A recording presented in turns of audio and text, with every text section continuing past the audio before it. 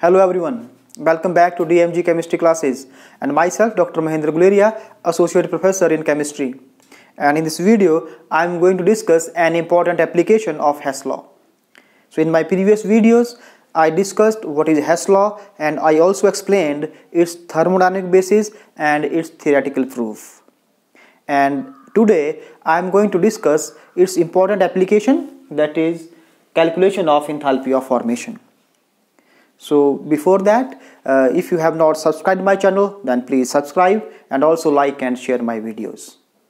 Okay, so friends, as a consequence of Hess law, the various thermochemical equations can be added, subtracted or multiplied, divided, just like the simple algebraic equations. And as a result of it, we can calculate the enthalpy changes of many reactions for which the direct measurement is not possible. So here we are calculating the enthalpy of formation, and let us explain it with an example, and we will calculate the enthalpy of formation of methane with the help of these thermochemical equations. Understood? And a thermochemical equation is a balanced stoichiometric chemical equation in which delta H, that is enthalpy change, is also given. So these are the thermochemical equations. Understood? And we will calculate the enthalpy of formation of methane from these three equations. Okay. And for calculating this enthalpy of formation of methane, I would like to define that what is enthalpy of formation. So we know that the enthalpy of formation of a compound is the enthalpy change or the heat evolved or absorbed when 1 mole of a compound is formed from its elements. So this is the desired equation, okay, because this equation involves the formation of 1 mole of methane from its elements, that is carbon and hydrogen, and the heat change of during this reaction will be the enthalpy of formation of methane. And if the reactants and the products are present in standard state, that is at 298.15 degree Kelvin temperature and 1 atmospheric pressure, then this enthalpy change will be called as standard enthalpy of formation of methane. Okay, so now let us calculate enthalpy of formation of methane with the help of these three equations. And for the calculation of enthalpy of formation, what we will do? We will multiply the equation number 2 by 2, and then I will add that equation to the equation number 1. So here I have written the equation number 1 as such, and I have multiplied equation number 2 by 2 throughout.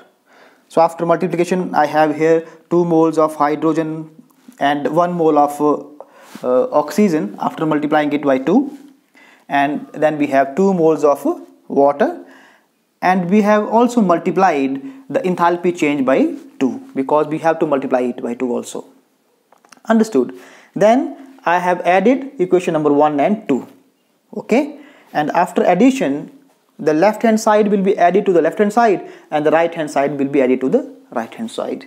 So after addition, we have 1 mole of carbon plus 2 moles of hydrogen plus 2 moles of oxygen, that is 1 plus 1, giving us 1 mole of carbon dioxide and 2 moles of water, and here enthalpy changes of both the reactions are also added. Understood? So this is equation number 4.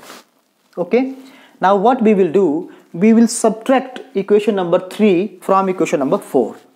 Okay, so here I have written again the equation number 3, and for subtracting it from equation number 4, what I have done, I have changed the signs of the reactants as well as products and also the enthalpy change of equation number 3. Okay, because this is required for the subtraction.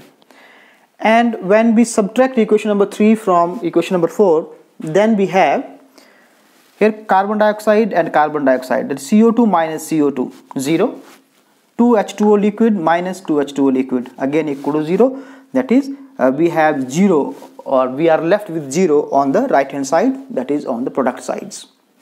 And let us come towards reactants, and here also these 2 moles of oxygen and 2 moles of oxygen are cancelled because they are oppositely signed.